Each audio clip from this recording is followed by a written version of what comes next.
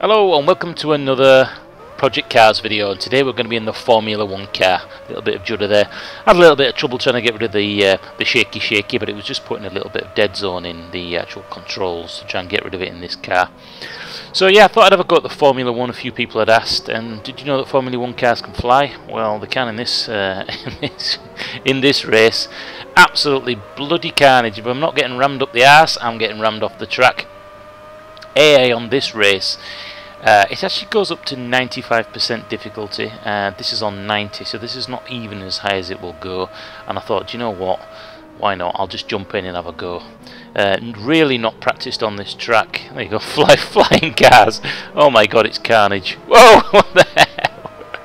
Just throwing Formula 1 cars all over the bloody place. Yeah, this is not a car that I've raced a lot, to be honest with you.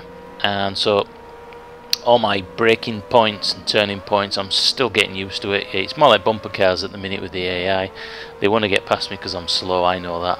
I'm still learning the track. Still having problems with braking.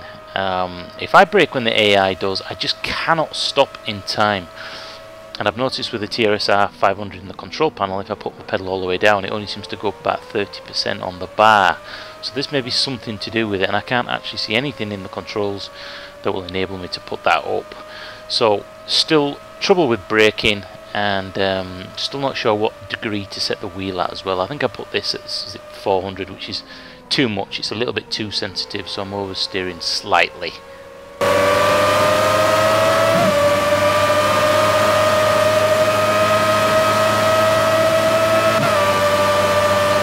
So as you can see at this point, I'm just dropping places all over. Look, I'm trying to block him a little bit.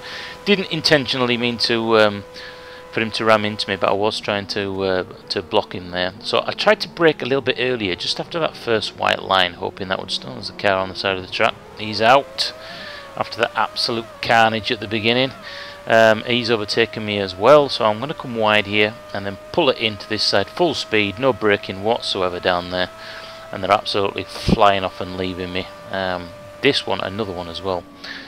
Trying to brake really early. Oh my god, another crash. Holy shit. Can I get through here? Just a... Ah, you knobhead!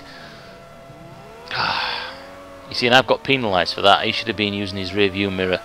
Anyway, oh, I'm all over the place now. I've lost my train of thought. Alright, let's just see if I can pull at least a couple of places back. I'm making myself look bad here on this video. Yeah, another thing I'd like to ask is, obviously on the steering wheel we can see there's the speed. That's my gear. What does the number 5 at the side mean? Is that section 5 of the track? Again, not sure what that means. Obviously I can see down at the bottom right the tyres. It seems like my front tyres are still cold.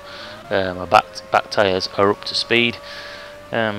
Presumably at the speeds we're doing in these Formula 1 cars, I would have thought my tyres would have been roasting by now, but obviously not.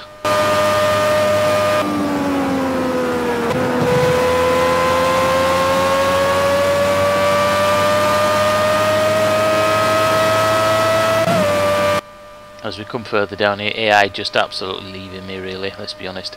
Not long to go now for Project Cars then. It's out in, what, 7 days? Can't wait. It's going to be brilliant. Let's hope we can get some clean races online. I know there's going to be a lot of bumping and grinding for the first couple of weeks, as I did, as I will, because this is not the latest version of the game, so it's all going to be a learning process for me as well. But I think once you get the...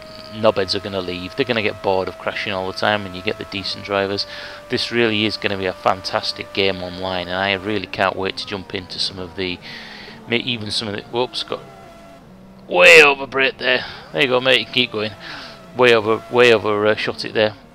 Some of the, you know, endurance races, say 50 laps, where you have to pit in, or dynamic weather.